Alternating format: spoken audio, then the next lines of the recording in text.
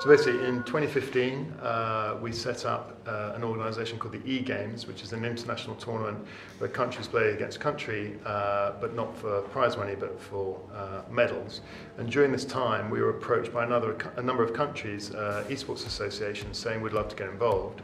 And it made me think, why isn't there a British Esports Association? So I went to the British government to get authority to create the British Esports Association, because the British government has to give you authority to do that, which was given in January 2016. And then in June we announced the association, and we went to the community and said, look, how can we shape this as the national body of esports for the UK? And then in December we went live with our website and with our advisory board. Yeah, so we went to the community and we got a lot of suggestions and inputs, and Dominic Sacco and myself kind of got down the shortlist. And at the moment the British Esports has been set up as a not-for-profit organisation, but we are going for charitable status, and once we get charitable status I think we'll be the only esports association in the world which will be a charity.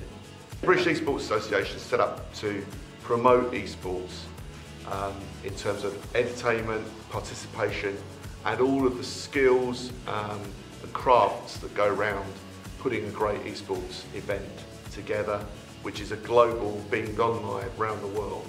And it's really important that the UK plays its part in the esports industry right now and in the future. Also, we are here to inspire younger people, people who want to get into the industry, whether that's as a player or whether it's a craft, around technical skills that are required. Maybe you want to be a caster, maybe you want to be a filmmaker, maybe you want to make the content, whatever. All the other stuff that goes around it. These are high quality jobs of the future, and that they should be rewarding, inspirational and fun.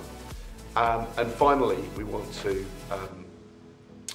help sort of improve the whole scene. So with promotion and inspiration comes constant improvement. And if we can get the scene in the UK to improve on its current position, then we're in a much better place than where we are. Creative industries in the UK is the jewel in the UK's crown, and esports can play its role within that sector.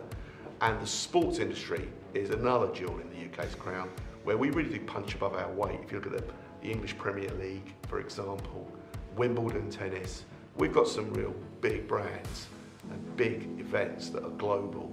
There's absolutely no reason why esports in the UK can't punch it that way. We've got the creativity, we've got the talent, we've got the energy, the desire, and we've got the skills. They just needs just a bit of help.